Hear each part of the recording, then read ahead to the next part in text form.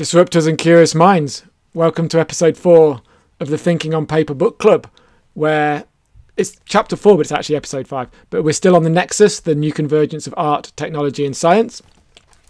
And chapter 4 felt to me, it's a bit like watching a film trailer. I know something is coming, and maybe it's the art of storytelling. Is like increasing my frustrations because I want to get to the juicy part, to the tension. big bit. He's building tension. Yeah. Yeah, that's it. Building tension, because I think me and you both had the same feeling about chapter 4. Jeremy, did we not?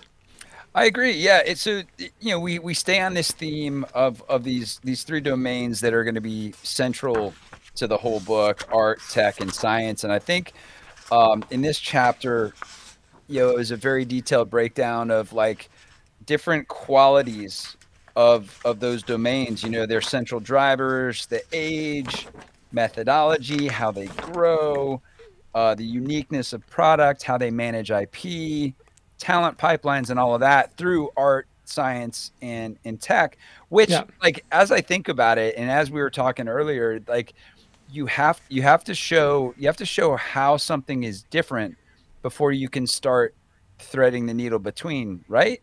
Yeah, which is what he outlines that at the beginning of the chapter. That's exactly what he says. In order to wield these tools, you need to understand about their inner drivers. And it is clear. I mean, one of the things about this book is it's a piece of art as much as it is a story. So it's very well laid out. It's very easy to follow art, technology, and science across the top. And then he outlines like growth mode, and he explains it for art, technology, and science. It's easy to follow. I want to get to the good bit. That said, there was some really interesting bits in this. I'm going to pull out this mind map as my first mind maps. Yeah, my first show and tell from chapter 4. It's the Museum Gallery Network of Contemporary Art, and what it is, it's a mind map of over about 500,000 exhibitions in 16,000 galleries, and how they are connected between artist, curator, museum, and if the same artist has been present at one or two galleries, they are connected, etc. And what was interesting about that for me is how few galleries there were, how few museums there were. And I know yesterday, maybe because we had Sebastian Borgia and we were talking about the metaverse, one of the big drivers of interest in the metaverse has been like this breakdown of geographical borders, and art for everybody, galleries for everybody, museums for everybody. And I think this is if this is a representation of all the world's art, it seems very, very, very centralized. Yeah, and I think another thing that was interesting, maybe out of this chapter along this line, or maybe it was a previous chapter, but I thought it was really lined up with what you just talked about in this mind map, is that like one of the biggest centers of art, globally, and people argue how these epicenters ebb and flow, but New York, right, is kind of an art epicenter, right? But the community that makes up that domain in that field, which he talks about domains and fields in this chapter, is very, very small. When you think about it, like 2,000 people or something that are in this domain, in this field in New York, right? So smaller than we think. It's tiny. It's nothing. It's a 2,000 people. It's very, very small. Whereas there's quite a lot of quotes I wanted to bring up. Some very nice pictures of the art. imagery is great, and I love the little story nuggets in the footnotes. Like those are some of those tend to be almost more inspiring than some of the lead paragraphs, right? These little story nuggets that you can jump into if you want to or not. Yeah. I don't know if you have anything that particularly you want to bring up, because your turn, because I've got something I want to mention as well. So if you got something that you want to bring up. Yeah, the big thing that stood out to me in this chapter was the idea of nurturing and recognition systems. Recognition systems being kind of the most prominent, but nurturing systems on how things come out of these domains, how little ideas start and get to become big things. But Could you expand on that? Yeah. So how like a crazy idea in someone's head goes to become an innovative product, or how an idea in an artist's mind becomes something that's world renowned, eventually captured, right? So I started thinking about this, and I think the people that are reading this with us, and the people that watch that watch the show and listen to the show, are trying to figure out how to apply some of these ideas to their businesses, to their work, and that sort of thing. And recognition systems, and I'm going to call them crazy ideas. Just like, because Peter Diamandis, he wrote a bunch of books, Bold, Abundance, the Unsari X Prize. I think he was part of that whole thing. The day before a breakthrough happens, it's a crazy idea, right? The day before something is a breakthrough, it's considered a crazy idea. So how can companies put recognition systems in to evolve and nurture really cool interdisciplinary ideas without squashing them immediately, right? So for example, like say I have a business that makes refrigerators, right? And you're in that business and you come up with this whole wonderful way to keep our food fresh for a long, long time, but it's not a refrigerator. And, me and my company, I'm be like, well, I'm not gonna be able to sell refrigerators any longer. I'm going to squash the idea. It's kind of like what happened with Kodak, right? Kodak they invented the digital camera before anybody else, but they're like, dude, if we put this out, no one's going to buy film, right? They shot themselves in the foot that day, didn't they? Blimey. Totally. So that's the tricky part on the business side. Maybe it's one of those things to know when you come up with the idea, whether you're in the right domain and field as the author talks about. And if you're not in the right domain and field, how do you create enough exit velocity to spin it up somewhere else, right? Yeah, I like those words. The Kodak example is a perfect, you kind of like destroyed your own argument there, because any brands go, hold on, we can't do that because look at Kodak, what happened to Kodak. I don't know where the fridge idea came from, but it's brilliant. So you asked the question, how can a company give crazy ideas space without just shutting them down? Any ideas how they could do that? So yeah, so the space, I wrote that down too. Like in my note here, if I could find it. Like how do you create enough space, like room to think big, but here it is. I wrote room to think big, but tight processes to elevate and resource to a proof of concept that has key performance indicators, right? So have the space to think big. Let's get crazy. Let's get, hey, no wrong answer. And then whatever shakes out, then you can kind of look at the matrix of, well, how does this apply to our business?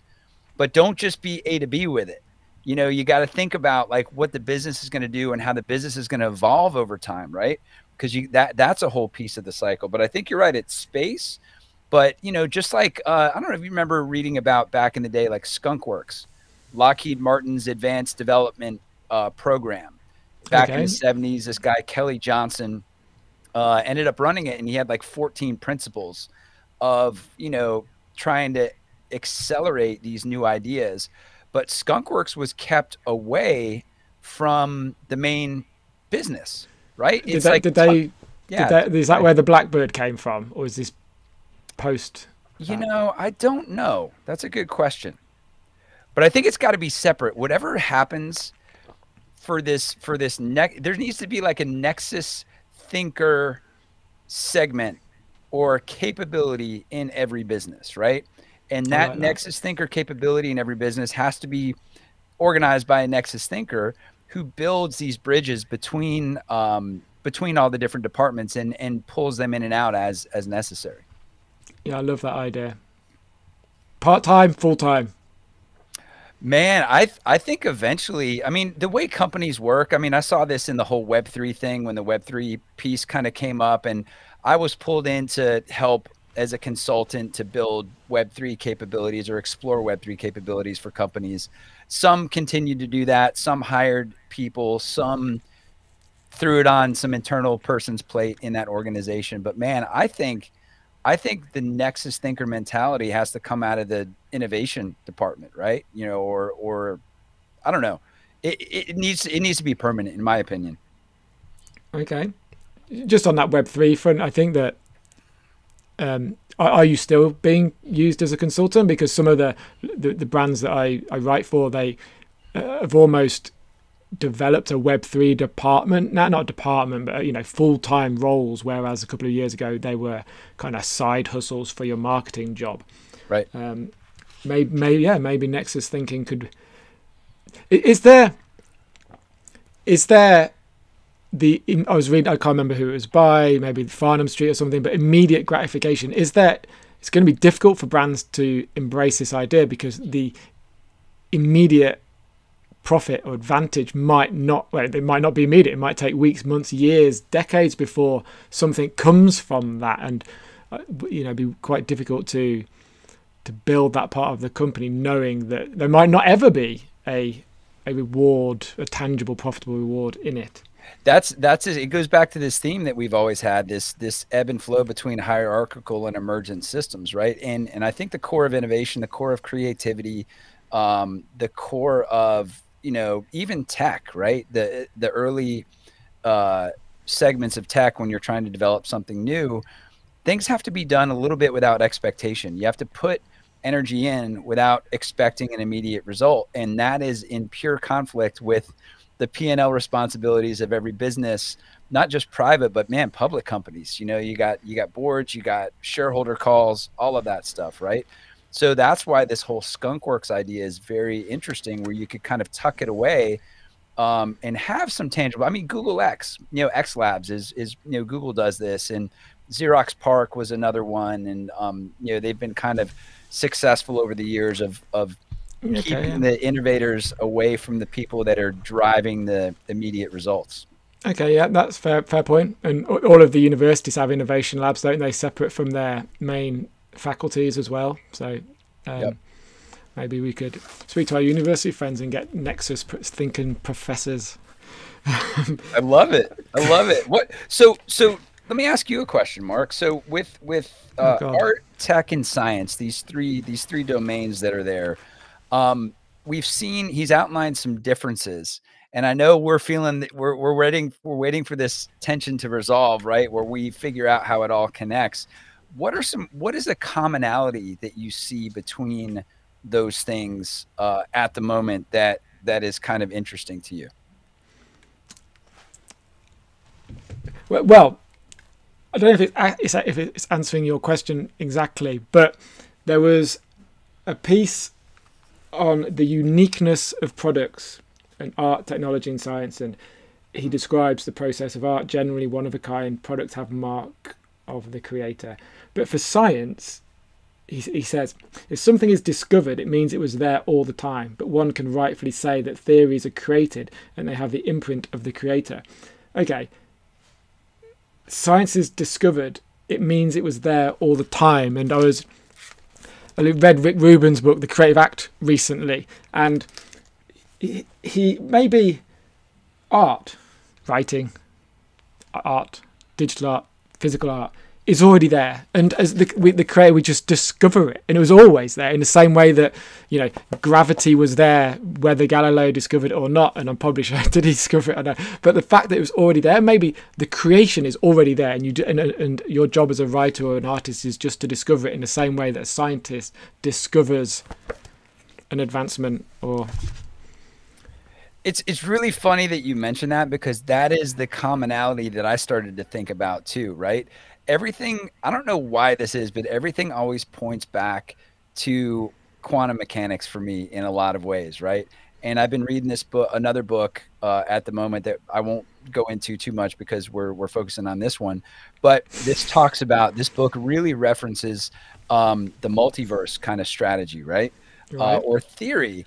And, you know, that everything, all potential of all things is happening all at the same time, but is only revealed to participants that are within that multiverse, right? So, you know, it goes back to, like, the wave function, right? So it's probability until someone observes something, right? So there could be something to what Rick Rubin is saying, but I would agree, like art is like, it's art. You have an antenna. I think Rick Rubin talks about having like a clear antenna to be able to pull the ideas down. So yeah, maybe all of the stuff is already there and it's all being unveiled, and it's not just science that does that. And I think that's a perfect way to end chapter 4, James. Let me give one. There's one quote I want to end with that I was really excited about. That talks about perspective shift, which I think is very important for Nexus thinkers, right? It's important for everybody, but it's important for Nexus thinkers to help coax this out of people that are more, single disciplined, single threaded, and very focused on one thing. Right. But here's a quote that says, let's see, seeing something that we may have seen 100 times before now, or 100 times before, but now see it in a different light. A new viewing that makes the familiar become unfamiliar. This is, in quotes, this is bestrangement, as the Russian formalists call it, or perplexion, which bestrangement is really interesting. I like that word, yeah, bestrangement. So, Da Vinci always talked about this, looking at something from another angle, from another position, that you see it as the potential of being more than what it is for face value. So I think that is really important for single-threaded, very focused people in single disciplines, which we need people that focus deeply on one thing, right? Because they will be the experts in that one thing that Nexus thinkers can bring in and create great things with.